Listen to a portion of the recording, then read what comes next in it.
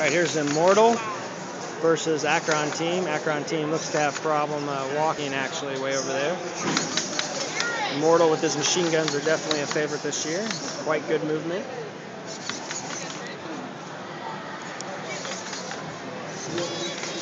Being cautious, it seems. That seems to be a good one. Wait and see if they move into the middle.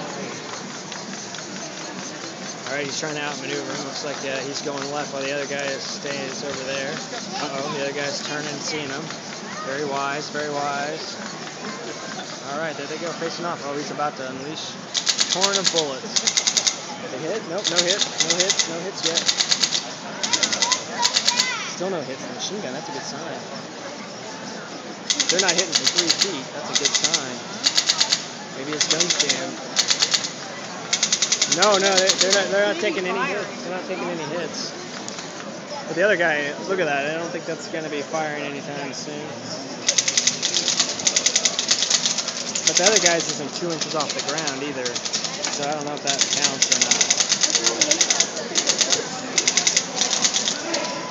Holy cow, he's not hitting them at all.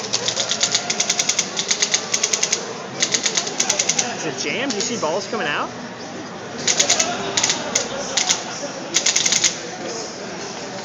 Wow, their turret is hilarious.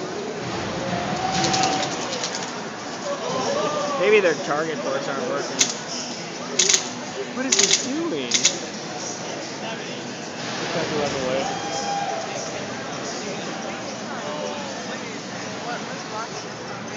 I think they need to touch it to see if the target plate is actually hitting it. Yeah. Still not scoring. He's hitting them right in the back. I mean, I'm kind of surprised. I mean, he's totally hitting it, right? I can see it hitting it.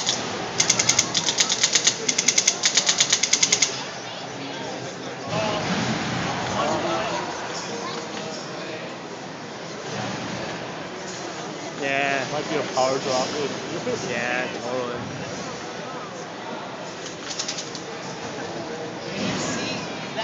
Transponder up on top. It's not picking up any of the hits.